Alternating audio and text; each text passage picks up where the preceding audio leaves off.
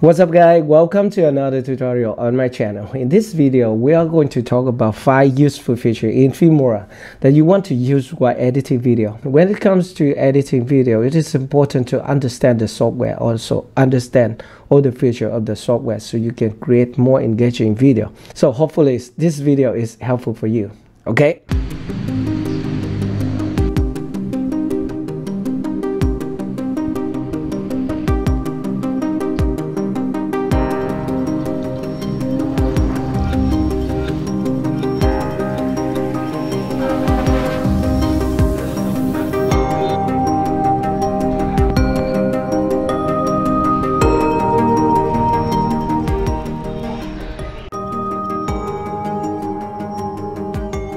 So first up, let's talk about Proxies and render button.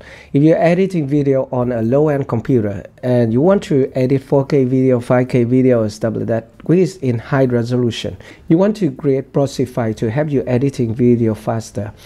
If you select the Proxies option, the program will create a copy of your original footage which is in lower resolution. So you can preview the video on the timeline without laggy issue. In order to create Proxies in Filmora, it is very simple. For example, if you import a video into your software, for example, here I have some 4K video, and then I can click open to import them to the media folder. And okay, and now you can just select the video that you want to create Proxies, or you can select all by pressing Ctrl A on your keyboard, and then you can right click here at the media folder and select this option, create Proxies file. And now you will see this circle at the corner of the media file. It means that the program is creating Proxies file for your project. And now you need to wait until the Proxies creation finished, and after that you can edit your video without laggy issue. By the way, if you don't want to wait, you can right click here and select cancel Proxies. Okay, just click here to cancel the Proxies. And there's another solution to create Proxies file automatically. If you want to do that, you want to go to File and select Preference and select the Performance tab here.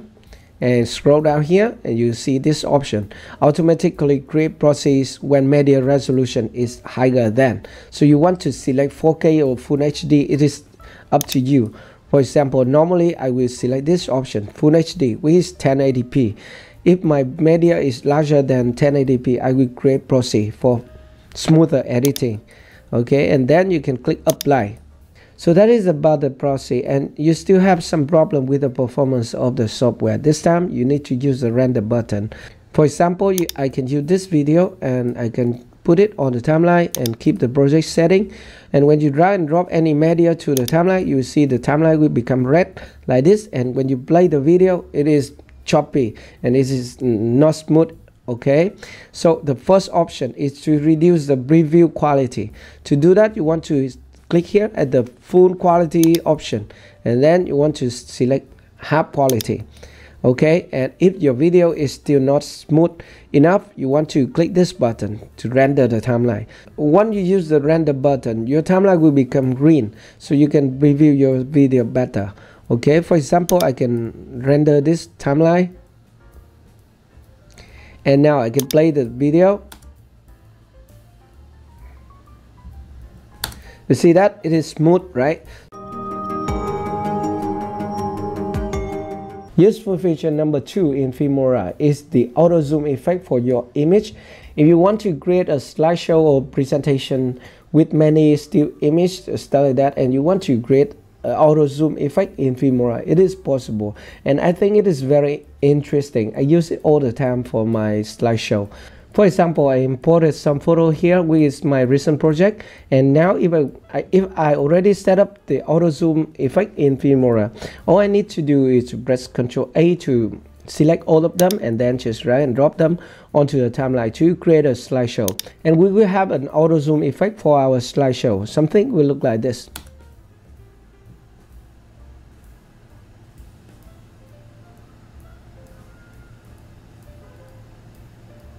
Okay, so in order to set up the auto zoom effect in Filmora, it is very simple.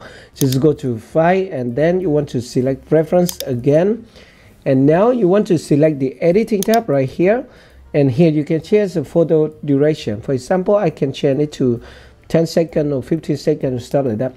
But the most important thing here is the timeline edit and the photo placement. You want to select this option, pan and zoom. Do not select crop to fit or fit, otherwise it will not create auto zoom effect for your image. Okay, so select pan and zoom and click apply. And being mentioned that if you have different aspect ratio, you have to adjust the crop area yourself. So you have to do it manually. For example, this is a vertical video and you see that it's cropped to just a portion of the image. And now if I want to adjust it, I want to select it on the timeline and then I can click here at the crop function. And now I have to adjust this end and start point. For example, if I want to adjust the end point to this position, and also this is a start point, okay, something like this, and I want to select the aspect ratio of the project, and then I can click apply. So this is the image.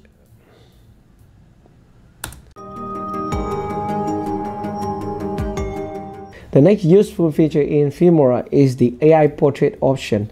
I think it is very interesting because normally if you want to remove the background of your video, you have to set up your green screen, lighting condition, or stuff like that, and after that you have to use the chroma key option to remove the background of your video. But with the AI portrait option, you can just do it in just one click in Filmora. For example, here I have a footage of me talking to the camera, something like this, and you can see that I don't have a green screen behind me. Okay, so we can use the AI portrait option to remove the background of the video and replace it with another one.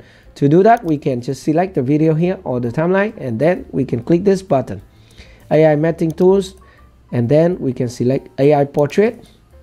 Okay, or you can find it here at the video tab and AI tool, and now you can click here to enable the AI portrait option. Okay, so you see that it removed the background of my video. By the way, you can adjust the egg thickness also. Maybe you can increase it a little bit and increase the egg feather, something like this, and then you can click OK. And now you can see that the background of the video has been removed. Okay, nice, right? And you can replace it with another background. For example, I can go to sticker and I can select this option as a background. So I will move my video up one track, and then I can put a background here to use it as my background. Okay, and we can have a video like this.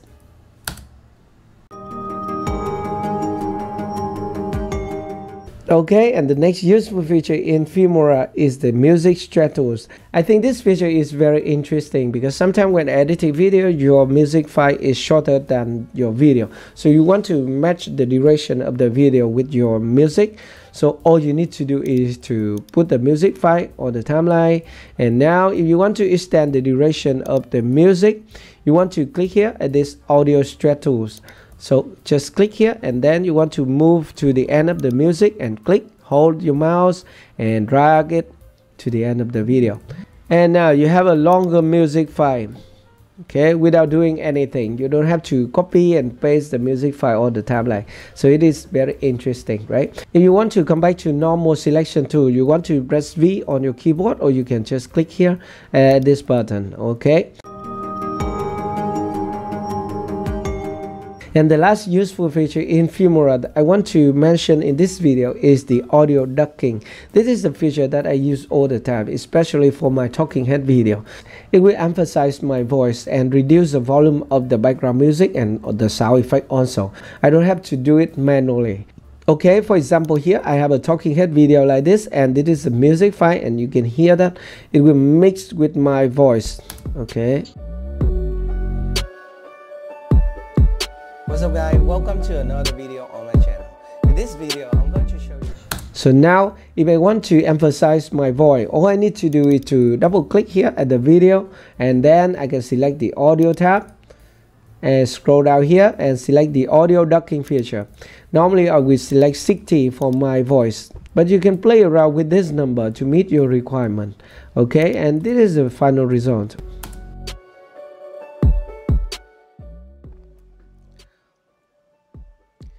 What's up guys, welcome to another video on my channel.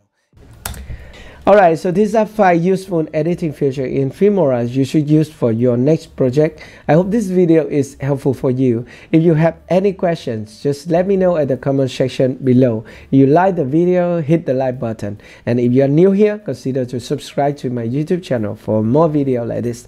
Thank you very much for watching, and I will see you in the next video. Goodbye.